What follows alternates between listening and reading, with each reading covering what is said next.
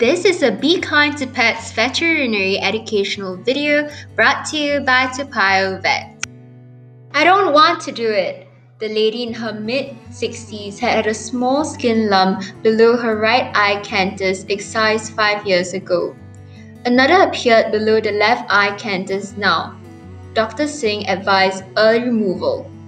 The white-haired plastic surgeon at the Singapore General Hospital had not hung up his boots, or scalpel in this case.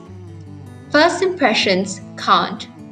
The eyes are the windows to the soul, and if there are any distracting lumps, the windows ought to be cleaned.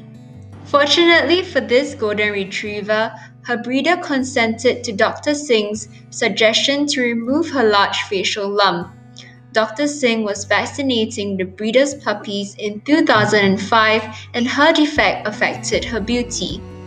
15 years have passed by. Dr. Singh now recounts this story for all the golden retriever lovers out there. This was the golden retriever in question, with a clearly observable lump on the side of its face. Now we will move on to the plastic surgery technique. Since the facial tumor is relatively large, little skin will be available to stitch such a large hole if a tumor this big is removed. The left eyelid or lip droops if the facial nerves are damaged during surgery. If the skin flap from the right side of the tumor is used to stitch up the defect, the upper lip turns inside out, exposing the gums. This is not a viable method.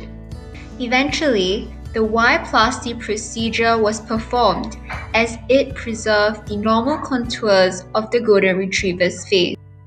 The nylon stitches are to be removed 14 days after surgery. The dog refused to get out of the kennel on seeing the vet, even though she had not seen him for 6 weeks. This is a note to all the breeders out there. Small facial tumors are much easier to remove. For more information, kindly call in to our clinic or drop us an email. Thank you for watching this video, and we hope you've learned something today.